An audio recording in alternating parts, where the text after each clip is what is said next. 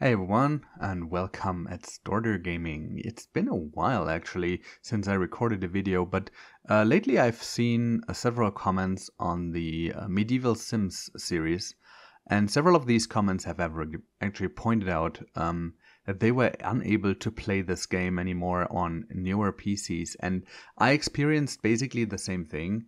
I just recently got a new machine after the old one died of old age, apparently. And so I got myself a new one, and it's, again, I only buy the ones that are, top shelf at that time.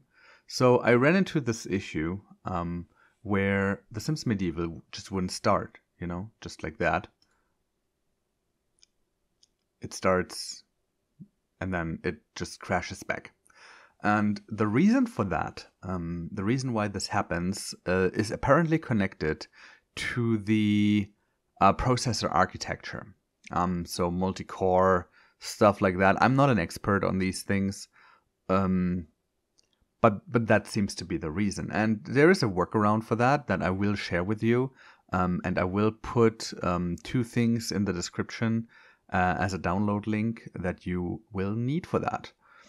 All right, so let's talk about what's happening here and what we need.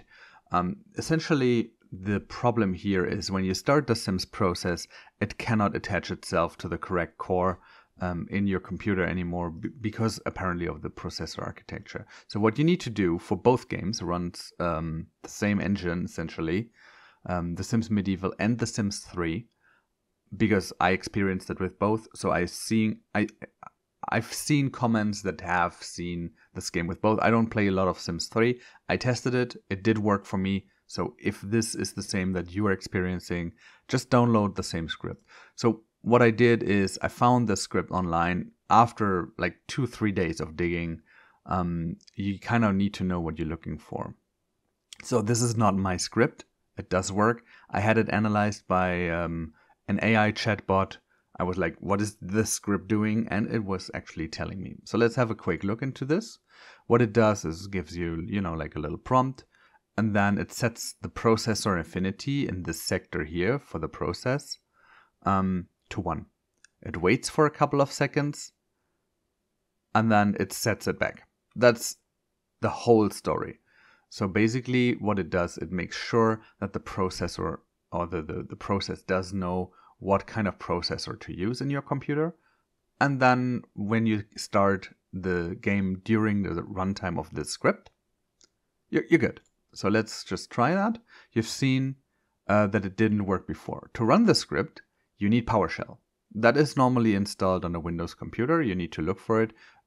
Just, choose another app and search for it. It is Windows PowerShell. It kind of works. So let's run the script. You see it waits now. And if I start the medieval game,